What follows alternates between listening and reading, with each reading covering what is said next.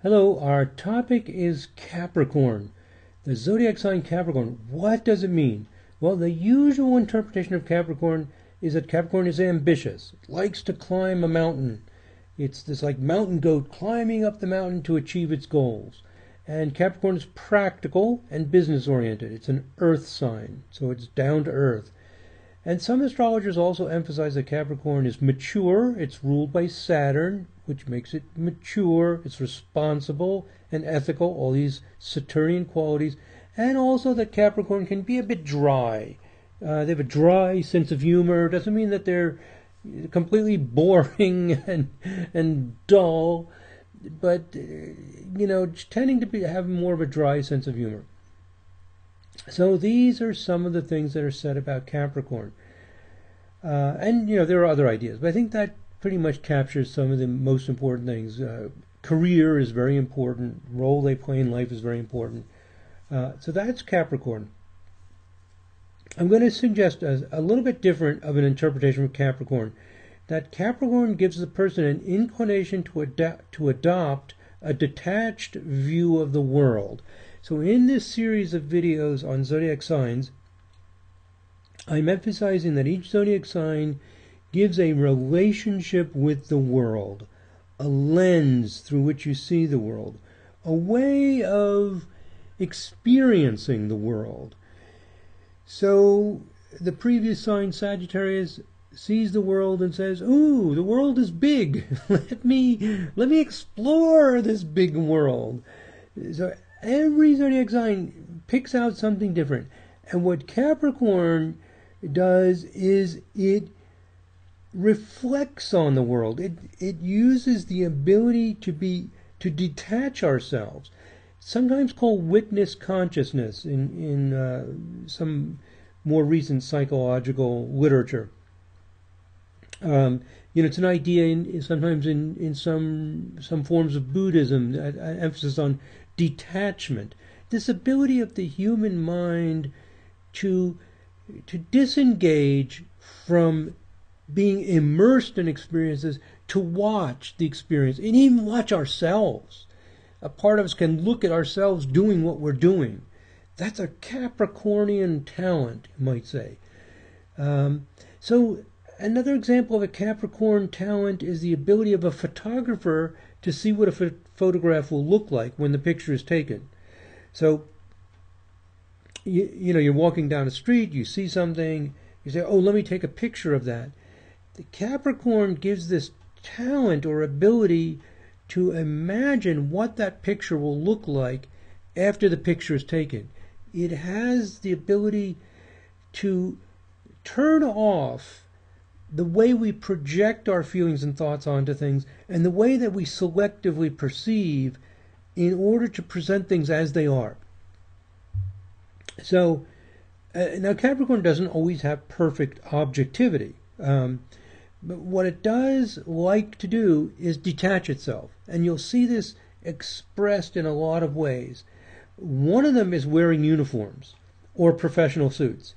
A lot of Capricorns love to be a nurse and put on their nurse uniform, or a policeman, or even business, to wear the suit, like a man wearing the suit with the tie, or a woman wearing professional attire for the occasion. This putting on a uniform, putting on the appropriate clothes, filling a station in life. We'll sometimes call a president Mr. President, or whatever the position may be, or Madam Mayor of the city. That person is filling that position. So this is part of that detachment, that we play roles in life. We put on our costumes, and we are not the costume. We can become identified with the costume, but the fact that a human being can play a role in life, the whole world's a stage and we are but players in it, that we just can play. This is part of that objectivity and detachment, and the emphasis of a person's role in life. For many Capricorns, they're identified with their role. their identity is that they are a nurse. They don't just go to work for 8 hours, 5 days a week or something, and it becomes their identity. That fulfilling that role is very important, and this is why career and business are often important. One reason why. The third thing I have to say here also feeds into the tendency to be business oriented. But one is that business involves people executing their roles properly. And another thing that leads to business is strategy and manipulation. Is that if you are detached, if you can see things as they are. Here's a simple example. Suppose you want to start a restaurant and you want to start a pizza place. You love pizza, you grew up with it, and you have these ways of making it, and you're so excited about it, you're so involved in it, that the more deeply involved you are with something, and it your whole world is surrounded by that, it makes it difficult for us to be objective. We have the selective perception. Everything we're seeing is about pizza or whatever it is that we're deeply excited about and involved in. And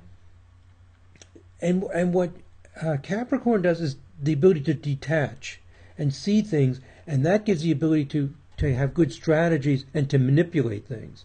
So Capricorn gives this ability to come up with a concept and implement a plan, a plan that can be effective.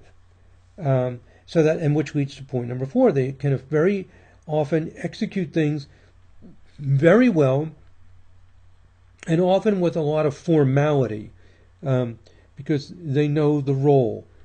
So this is what I think is behind the Capricorn, is this detachment. Are they ambitious and climb a mountain? Yes, very often, not necessarily.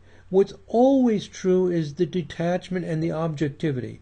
Not always ambitious, not always climbing mountains, but this detachment and reflection. It shows up in people like photographers, shows up in business, shows up in some religious and philosophical approaches like Buddhism. You find people with strong Capricorn often inclined to a Buddhist view. Often they're very scientific, very effective in the world. So a lot of different things can come out of this talent and this drive. Every sign gives a drive, this desire to be able to see things as they are. It's liberating to see things as they are. So what we're doing in this series of 12 videos is we're looking at the people who are extreme in a zodiac sign. And here is a link to 2 videos that explain the technical details behind why this kind of study is so powerful. So here are the extreme Capricorns. We have 1, 2, 3, 4, 5, 6, 7, and 4 of them we have good biographical information for. There are 3. One is a chemist, one a tennis player, and one was the victim of a murder. I couldn't find much biographical information for. And these 4, Francesco Alberoni, who's a writer, Rudolph Bing. Now, after I finished this whole research and collected all this data and got ready to and finished making my slides, a lot of work goes into making these presentations, and I was going over it, I noticed that Rudolph Bing is actually A data. We in some of the older versions of Sirius we had him as AA data, and sometimes he's in there twice, one with his name spelled with an F and one with a PH, and the one spelled with a PH has a link to the Astro Databank data, and they're rating it as A, not AA, because it was data given by him and it's around number time, 8 a.m. I decided to leave him in here. I wasn't sure what my rules should be at this point. So, I'll go through him quickly because he's probably not really AA data. And that leaves us really 3, Alberoni, Grierson, and Daniel Rops. But 3 is enough. The 3 extreme Capricorns with AA data must have Capricorn qualities. Now, do they? Well, I think Alberoni is very interesting. He's a writer, and he writes about psychology. So he's not primarily a business person or any of the things we think of with Capricorn. He deals with very juicy issues like love and sexuality. But notice how he does it. If we think of Capricorn as that ability to detach and see things as they are, that's exactly what he does. And one thing you'll see with Capricorn that you don't read about very often is sometimes they take issues that people are normally so enmeshed in, so engaged in, that it's difficult for us to be detached. Why does Capricorn choose those kinds of situations? Because that's where they can contribute a lot. If there's a situation where we're so immersed in it, so engaged in it, we're not able to think about it clearly, that's where the Capricorn talent is very useful. So they often focus on areas like that, and that's exactly what Alberoni does. Here's a section from a PDF file, alberoni.it/pdf/iloveyou.pdf. You can enter that in your browser and read the whole thing if you want to. But here's a section from fairly early in that file, in a very large article.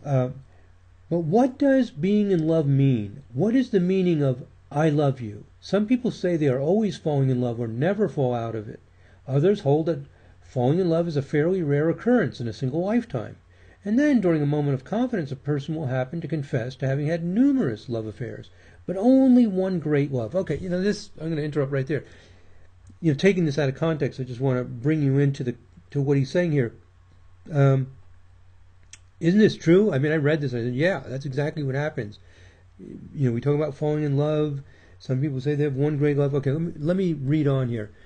Many meanings indeed lie behind the words falling in love, caring, affection, tenderness, passion, and sexual attraction.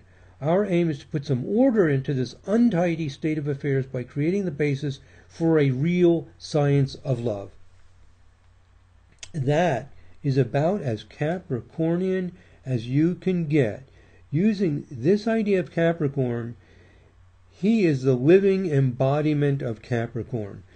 Regardless of whether he's climbing mountains, whether he has a dry sense of humor, all these things we associate with Capricorn, this fundamental concept for Capricorn is exactly what he is.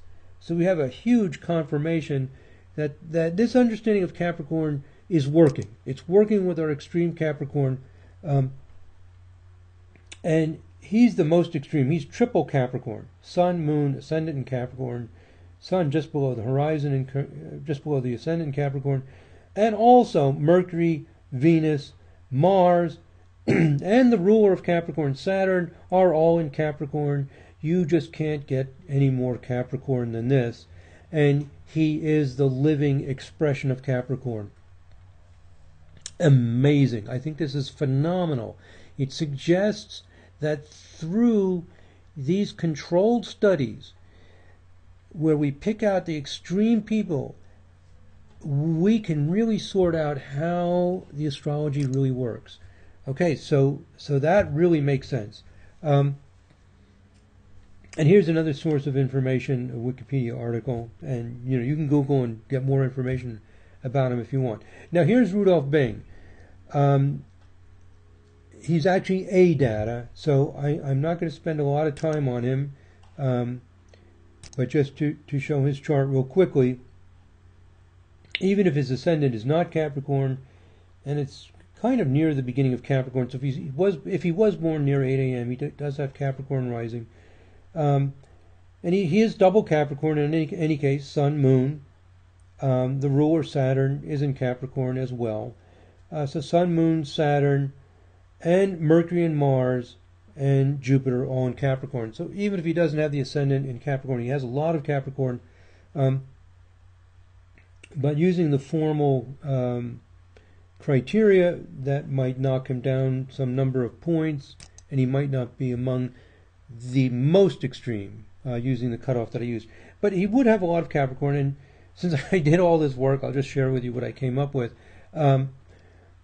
He has commanding management ability that develops from his objectivity and his ability and his interest in managing affairs. So all these Capricorn inclinations. I'll just let you pause here. I was going to read this whole thing, but since he's only A data, I'll let you read this section. You can pause this and read it yourself if you want to. Let me go on to the next slide. More letters written by Rudolph Bing.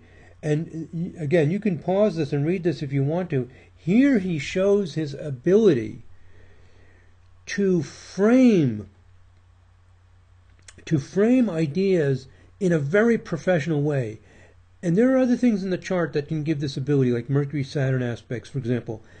Capricorn is one of the things that gives this ability to frame things in a manner, to take a view, to take a perspective on it, and to present things in a coherent, convincing way.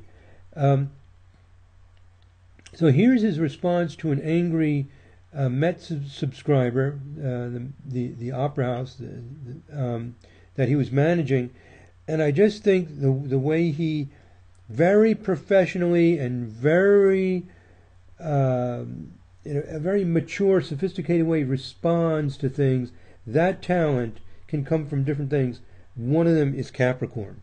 So this is the essence of Capricorn. Here's another sample letter. There's a whole website of these letters that he wrote. This is somebody upset because he has African American performers, and his way of handling it, very professional, very clear, and also very beautiful, the way he presents this information.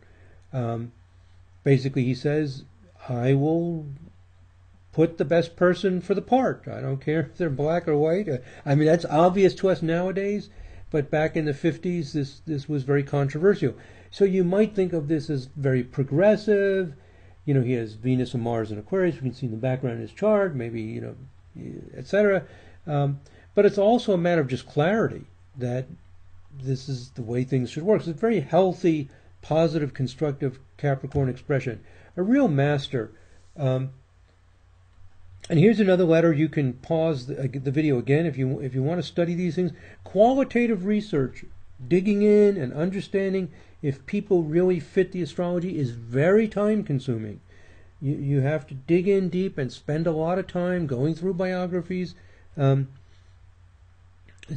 you know, you can stop the video and read through this and evaluate it. But again, another example of his very professional way of dealing with things. And I think this term frame, he's able to frame things in a way. It's a Capricorn talent. Okay, this is where he's communicating with one of his performers who's not showing up for practice. And anybody who's managed a business or an enterprise knows about these problems. How do you deal with these things? Rudolph Bing could write a book about it. I mean, he is an expert at doing this. Anyway, the Capricorn talent. So, insistence on facts, clarity, contracts, ability to push through the problems of personality, of biases, his objectivity, gives him the ability to command and lead, his interest in management and strategy. So all these images of Capricorn as the great business person, which Rudolph Bing was, they develop out of this ability to see things as they are and frame them as they are. Okay, lastly, Herbert Grierson, poet. Now this is interesting. We don't think of poetry as Capricorn. We think of it as Piscean or Neptunian or something. And he's an editor and involved in poetry. And I want to read this section from this website, which I have down here. If you want to go to it, you can enter all that in and go to this website. He writes, "Poetry is the first and last of all knowledge. It is as immortal as the heart of man. Its themes are the simplest experiences of the surface of life, sorrow and joy, love and battle, the peace of the country, the bustle and stir of towns, but equally the boldest conceptions, the profoundest intuitions, the subtlest and most complex classifications, and discourse of reason, if into these too the poet can carry sensation, make of them passionate experiences, communicable in vivid and moving imagery, in rich and varied harmonies. And let's look at his chart. There it is. Sun, Moon, Venus, Mercury, Venus, Sun, Moon, Mercury, Venus, and Mars, all the 2 whites and the 3 inner planets, and Jupiter, all in Capricorn. He has Virgo rising. The ruler is Mercury in Capricorn. That is a huge amount of Capricorn. He must express Capricorn qualities very clearly. Does he? Well, what I'm going to suggest here is that he really believes in poetry, the first and last of all knowledge. And I think what he's saying here, if we rephrase this in a Capricornian way, is that poetry, which we sometimes think of as flights of fancy or imagination, is actually capturing reality. It's capturing our awareness. What is our awareness of things? Our awareness, our daily experiences are not strictly data. They're not strictly like scientific observations. We walk around, we take a walk through the woods, we feel things, we notice things. Poetry is this talent for capturing our experience, for photographing our feelings, our direct contact with life. So poetry, in a way, is this kind of incisive, direct way to get to the heart of the existential reality we're in. Our soys, our soys, I combine sorrows and joys. Our sorrows and joys, everything. I mean, you can just read this again with that in mind. So, in studying astrology, I learned things, and I'm learning from this that for some people, poetry is a Capricornian, it's a Capricornian enterprise. There must be other things in the chart that give this interest in this immediate existential level of Capricorn. But it's capturing reality. He says it's the first and last of all knowledge. How many of us believe that or thought of that? I tend to think of poetry as just one other thing out there. I don't think of it as the first and last of all knowledge. But in this sense it is. Some kind of integration of Capricorn, maybe with like an Aries, of getting to the beginning point of things, to really express where the rubber meets the road, so to speak, where all of our thoughts generate from, and to be able to capture that. So we need to think deeply about if the astrology is really working, what it means in people's lives. And I think if we look at it this way, we can see that he is an extreme Capricorn. So here I rephrase a lot of what I just said. I state it maybe a little bit differently. You can pause the video if you want and read all that. But I'm just written down here the same thing I just said. So this is the way that I can see how, in my last paragraph here, this is the way that I can see how Grierson is extremely and obviously Capricorn. I've for many years associated photography with Capricorn, and what I'm learning from looking at Grierson's chart, that not only photography, but poetry sometimes can be Capricorn.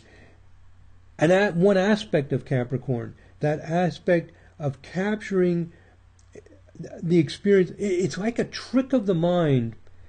Poetry is like a trick of the mind, a talent to be in the experience, which I talk about with Scorpio, to be in the experience, to be simultaneously in it, like a Scorpio function, and simultaneously watch it, a Capricorn function, and then maybe Aries to get to the essence and beginning point.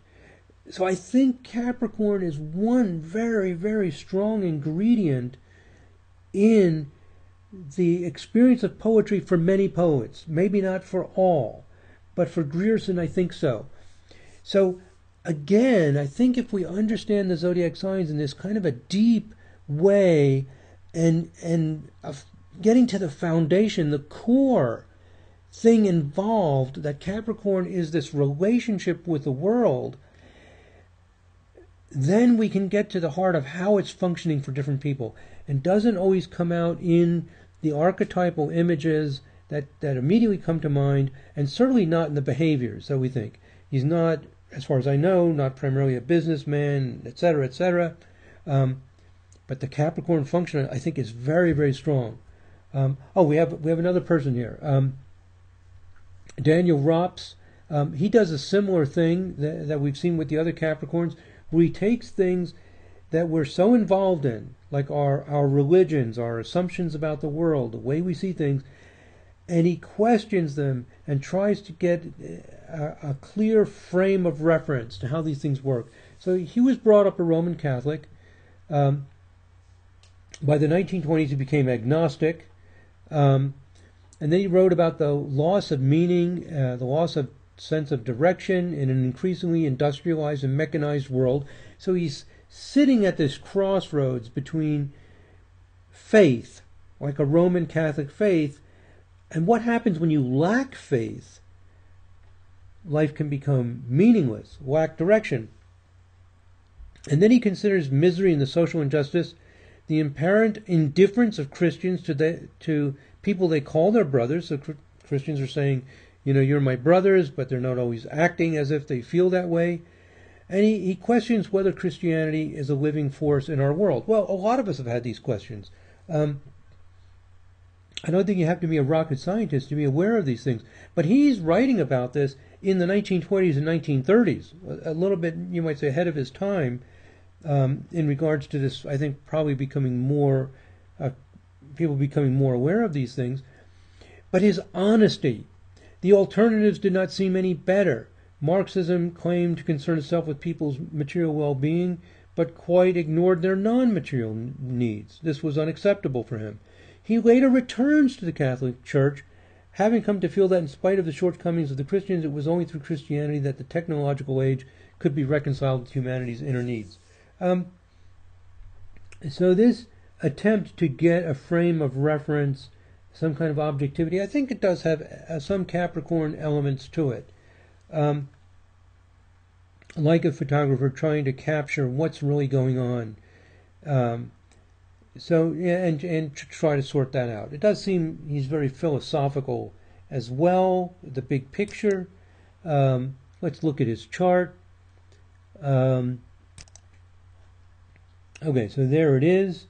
He has Leo rising. The ruler of the ascendant is in Capricorn, the Sun. He's got Sun and Moon in Capricorn, along with Mercury, Venus, Jupiter, and Saturn. That's a lot of Capricorn. So it becomes very, very interesting to think about, is he really an extreme Capricorn? Also, he is in a formal role as a as a person in the church, as a clergy person. Well, I don't know. He was not. Was he a clergyman? No, I guess he wasn't actually a clergyman. A writer and historian. Well, anyway. I think that we can make an argument that he is interested in capturing life as it is to some extent. I think we would need to have more biographical information about him to get a clearer understanding. We don't have a lot of information about him. But overall, I think we can conclude that the extreme Capricorns do exhibit the inclination to reflect on things in an objective manner. That's certainly part of what Daniel Rops was doing, maybe not as conspicuously as the others, to capture what is, and the ability to edit, manipulate, strategize, and objectify things that normally are so near and dear to us that we are not able to be objective about them. And for some people, that's exactly what they're doing, taking love and making a science of love. So sometimes it's even, crystal clear. But I think for all of these people, we can reasonably conclude that they are doing this. By the way, in another video on the nature of zodiac signs in general, I give the example of Elvis Presley's chart, and there are other research methods in addition to extreme case sampling, and one is people that have strong Capricorn, and it's hard to see what it is. Like for Elvis Presley, I mentioned him in another chart, and he has several planets in Capricorn. Venus is in Capricorn. So for someone who is the opposite of being dry, excuse me, the opposite of being detached, this electric personality who pulls people into his life, he's so dramatic and powerful. Where is the Capricorn? And we definitely need to refrain from thinking about Capricorn as being dry, as being necessarily dry.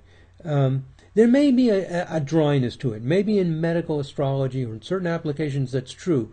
But in terms of just simply saying the person's got a dry personality, Elvis is the opposite of a dry personality. But if we think of him as using the power of detachment and the interest in manipulation or his role, he became identified with his role in life. And the importance of costumes, his costume, his fancy clothes that were shining, sequin outfits and everything. This costume, this role, this identity that he creates is fantastic, and I think that's the power of Capricorn. Again, very evident in who he is. He becomes his role, this star on the stage. So I think if we think about Capricorn in this way, it really helps us better understand how Capricorn works in the lives of people. Okay, that's it, my friends. Here's some links to our software and other services and some of the other websites that we're involved in. Thank you very much for listening. God bless. Namaste.